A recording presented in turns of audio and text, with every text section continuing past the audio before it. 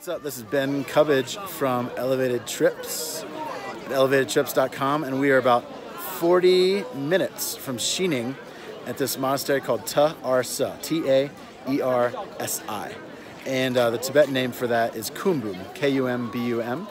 This is thought to be the birthplace of Tsongkhapa, who is the founder of the Yellow Hat School of Tibetan Buddhism, also called the Gelugpa School of Tibetan Buddhism. So this is where Tsongkhapa was born, and it's thought that when Tsongkhapa was born, his mother took her placenta from his birth, buried it in the ground, and because he is considered a holy saint, from that placenta a tree grew up which had the image of about 10,000 Buddhas on it. And that tree was actually the beginning of this monastery. Over time, from the 14th century till today, that tree has they've built up buildings and many temples, and this is today one of Qinghai's largest monasteries with about 800 monks. So this is Kumbum Monastery, and we're going to go inside.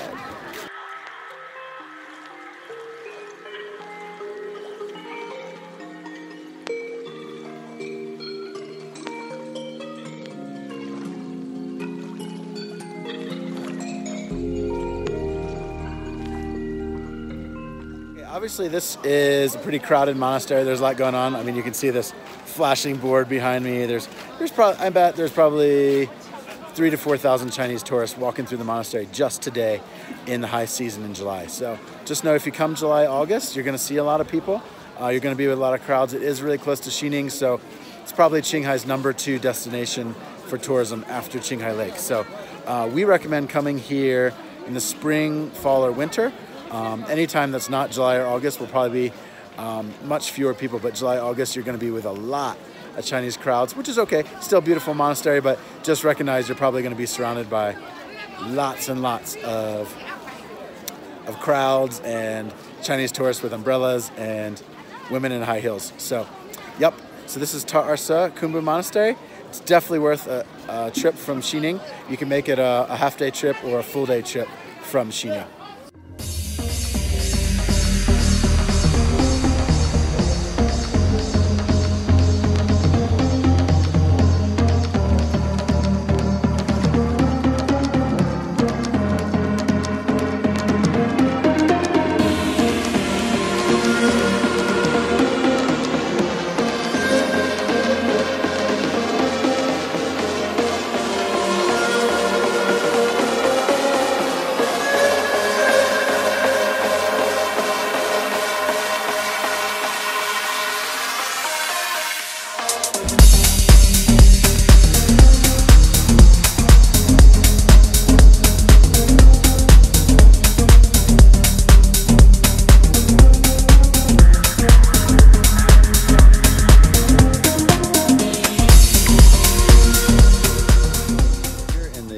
Protector temple.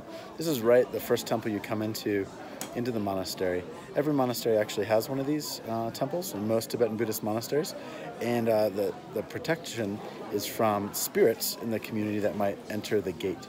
So most temples will have such a Dharma Protector temple, and this is right in the very beginning of the monastery.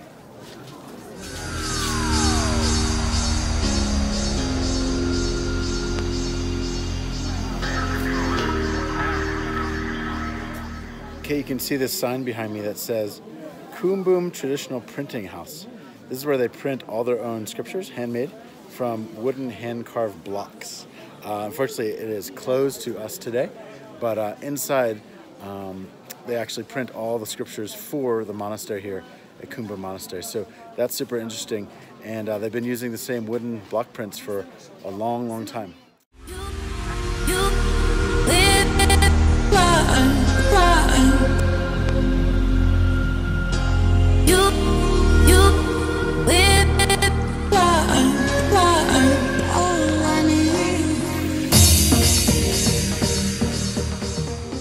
Okay, this is the main assembly hall.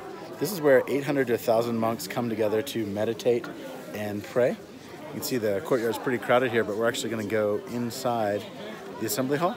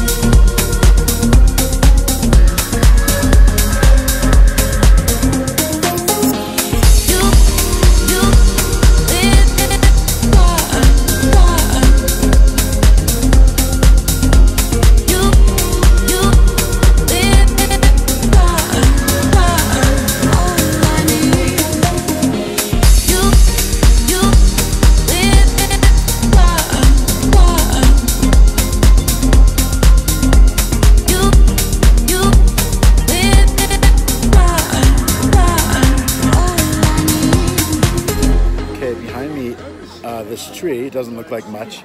At this particular temple at the back of the monastery, this tree is actually thought to be the tree that grew out of the placenta from Tsongkhapa, who is the founder of the Gelugpa Sect. So this tree, the name of the monastery, Kumbum, means 10,000 Buddhas, and the tree, the leaves itself, each leaf is thought to have the image of a Buddha on it because it grew out of this placenta from the birth of this very special monk called Tsongkhapa.